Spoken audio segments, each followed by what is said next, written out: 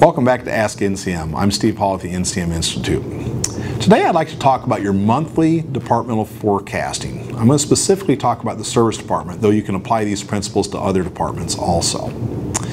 Whenever I talk with service managers in our classes, many times I'll ask them, how do you do your monthly forecasting? And what they typically tell me is they say, well, we kind of look at the same month last year and maybe the last month or two and kind of see where we're trending that way, and then we decide what percentage we want to add to it, and we do it. Maybe 5%, 7%, something like that, and that's our forecast. My question is that a real business plan? Is that a good way to forecast? Probably not. Things can change month to month and year to year. Things can change for the better or for the worse.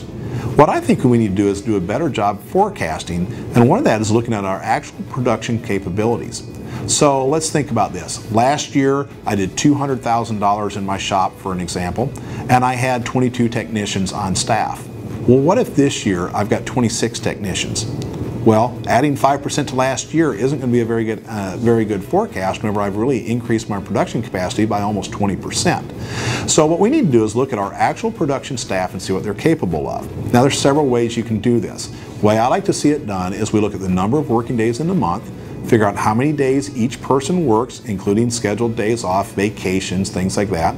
We want to figure their average hours per technician that they turn, and then we want to figure the effective labor rate and gross profit that they turn and the hours that they turn. Whenever we look at all of this, we can get a very detailed forecast, and we can actually see what our gross profit potential is. Once we do that, we actually figure out our hours inventory that we need to sell for the month. Now, if our hours inventory comes up at, let's say, 3,500 hours, once we do this with our technicians as an example, then we need to decide how are we going to fill those hours. So maybe we come up and we see that we have 1,000 hours worth of internal work we do a month between PDIs and between our used car reconditioning and such. So we need to take that off of our inventory. And then maybe we have another 1,000 hours of warranty work. We can kind of figure that up. Well, if we deduct off those 2,000 hours, 1,000 for internal and 1,000 for warranty, off our $3,500 basis, that leaves us with 1,500 hours we have to sell in customer pay.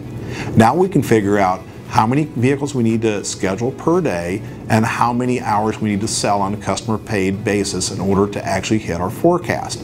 Once we do that, that can help us decide when we need to add technicians or we need to improve the production of the people we have.